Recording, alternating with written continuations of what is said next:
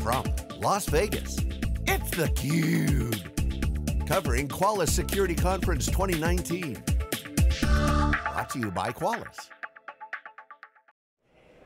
Hey, welcome back everybody. Jeff Frick here with theCUBE. We're in Las Vegas at the Qualys Security Conference here at the Bellagio. 19 years they've been doing this conference. It's our first time here, but we've got a real veteran who's been here for 16 years who can really add some depth and perspective. We're happy to welcome Sumedh Thakar. He's the President and Chief Product Officer for Qualys. Nice to see you. Thank you, Jeff. Thanks for having me. Pleasure. So I was just telling Lori before getting ready for this this day, listening to the earnings call, and you got a really nice shout out in the last earnings call and your promotion. Yeah. And just to let everybody know what Sumedh's got underneath his plate: R&D, QA, ops, product marketing, and customer support, and adding worldwide field sales ops. You're a busy guy. Yeah, you know, but the good thing is no matter who you are, you only have 24 hours in the day. So. That's true. Just as Leonardo so you just have da to Vinci make best did, of right? that You got to make time. the best. Yeah. But I am curious because you've been here for a while. You've seen a lot of technology, you know, kind of waves, and yet here you guys still are. You've got an architecture that's built to take advantage of things like open source, to take advantage of things like cloud, as you kind of take a breath between customer meetings and running from panel to panel. And you think about kind of the journey, you know, what kind of strikes you that, you know, that you guys are still here, still successful, still have a founding CEO. It's a unique position. Yeah, it's actually very interesting. I've been here for 16 years, started as a software engineer, and you know, I've been doing a lot of stuff, doing product management now, engineering and all of that. And I think one thing that's really part of the DNA for us and which has really helped us keep growing is being innovative continuously, right? Because 5 years ago, nobody would have said container technology, Docker. So as new security, new infrastructure paradigms have come about, we've just been on our toes and making sure that we are addressing all these different newer areas. And so the key is not so much about what new technology is going to come, because you know 2 years from now there will be something that we don't even know about right now.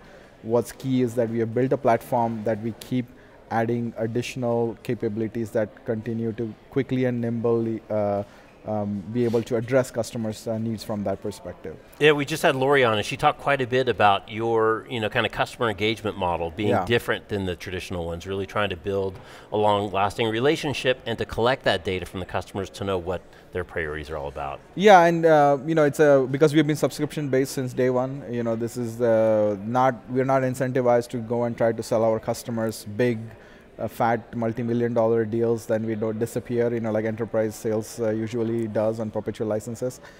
So we have to earn our keep, and we want to make sure customers we understand their needs so that they actually buy and purchase only what they are going to use, so we can go back and they can grow more. We show the value.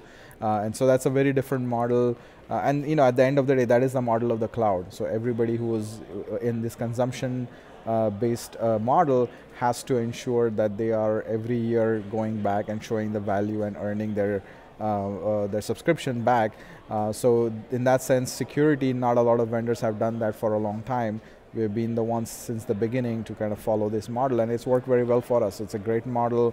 Customers are happy. As we add more solutions, we show the value, and it's very easy for them to upgrade and get additional value out of Qualys at a very reasonable you know, cost to them. It's interesting, Philippe talked about an early conversation that he had with Mark Benioff at Salesforce, and I would argue that it was really Salesforce that kind of cracked the code in terms of enterprising being comfortable with a cloud-based system, and you know, kind of pass the security and the trust and this and that. So to make that gamble on the cloud so early, very, very fortunate and fortuitous. The other thing I think that does not get enough play, which you just touched on, is a subscription business model forces you to deliver every month. If they're paying every month, you got to deliver every month. It's a very different relationship than a once a year, or you know, not even once a year to go get that big lump sum and get the renewal, because you're in bed with them every single day. Yeah, absolutely. Yeah. So that's really a very interesting model.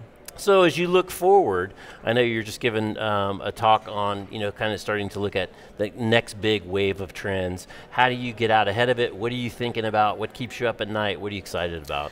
So the very cool part about my job is that I also head engineering and product for Qualys and security. So we are living that digital transformation that our customers are going through as well. So we have a massive platform. We have like 3 trillion data points that we index. We have 1 million writes per second on our Cassandra clusters.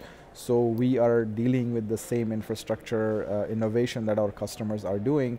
And so that is helping us also learn how to secure our own platform, what our customers are thinking, because as they are moving into DevOps, we have already moved into that. We have learned our lessons, so we relate to what they are going through. And that's really the next big thing, is how do we enable security tools to really be built into the DevOps tool chain so that we eliminate a lot of the issues up front before they ever even become an issue. And my talk this morning was started with the notion of TTR, which is the time to remediate. And the best time to remediate is the time of 0, right? If you don't ever let the issue get into your production environment, you never have to worry about fixing it. And that's really the next big thing for us, is how do we create a platform that helps customer not to look at security in multiple silos, but to have a single platform where they can go all the way from DevOps to production, to remediation, to response, all orchestrated to the same platform. Right. It's pretty interesting, because that was Richard Clark's keynote, the author. We used to always break companies down into 2 buckets, either those that have been breached, right, and those that have been breached just don't know about it yet. Yeah, absolutely. And then he introduced this third concept, which is those that got breached but actually got on it, remediated it, maybe not to time 0, but in a way that it did not become a big issue. Because let's face it, you're going to get breached at some level. It's how do you keep it from becoming a big nightmare. Exactly, and that is really the only measure of effectiveness of your security, right? It's not about how many people you have, how many dollars you spend on security, how big your security team is, how many vendors you have. How quickly can you get in there, find and fix any issue that comes up? That's it. That's the only thing matter. If you can do that with no people and no resources that are being put to it with automation, then that's great. If you do that with 50 people, that's great, but you just need to be able to get to that point. And today, of course, with hybrid infrastructure, we are realizing quickly throwing more people at the problem is not really solving the problem. We just cannot keep going. We need to leverage that same scalable technology that is being used in the digital transformation to provide that similar stuff from a security perspective to the customers as well. Right, and even if you wanted to hire the people, there aren't enough people. And that's another point. There just aren't enough people, right? Yeah. So the other thing that you must be really excited about is on the artificial intelligence and machine learning side. A lot of buzz in the press, talk about robots and machines and this type of stuff, but as we know, where that rubber really hits the road is applied AI and bringing the power of that technology to specific problems. Complete game changer, I would assume, for what you guys can do looking forward. Yeah, I mean, you can really only have good machine learning and good AI if you really have a massive historic data that you can really mine to find out trends and understand how patterns have evolved, right? So only cloud-based solutions can actually do that, because they have a large amount of customer telemetry that they can understand and do that. So from that sense, Qualys platform is absolutely suited for that. But having said that, again, all of these have their specific application. So there's vendors who are coming out and claiming that machine learning is going to solve world hunger and everything's going to be great just because you have machine learning. But no, machine learning and the prediction that comes with that and the prioritization is one element of your toolkit. You still have to do your DevOps, you still have to fix things, you still have to do a lot of things. But then how do you predict out of all that chaos, how can you try to focus on some things that may become a real problem which are not now?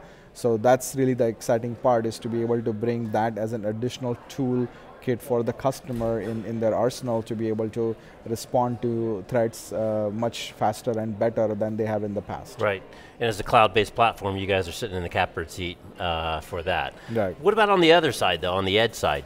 Another kind of new thing that's coming rapidly. Edges are messy. Yeah. They don't have nice, pristine data center environments. Yeah. There's connectivity problems, power problems, all types of issues.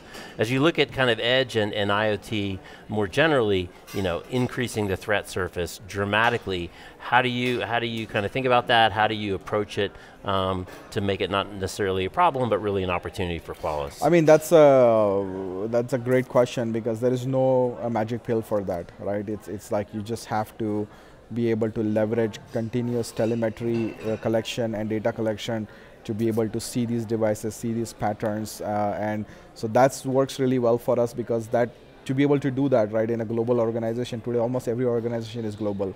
Global organization has multiple infrastructure, multiple people in different locations, multiple offices, and if you look at the IoT architecture, it is about sensors that are pushing data into one common platform, which controls them and which updates them and all of that. And that's the platform that Qualys has built since the beginning, is multiple of these different sensors that are continuously collecting data, pushing it back into our platform, and that's the only way you can get the visibility across your global infrastructure. So in many ways, we are well suited to do that, and which is the big reason why we gave out our global IT asset inventory product for free for customers, because we truly believe that that's the first step for them to start to get secure.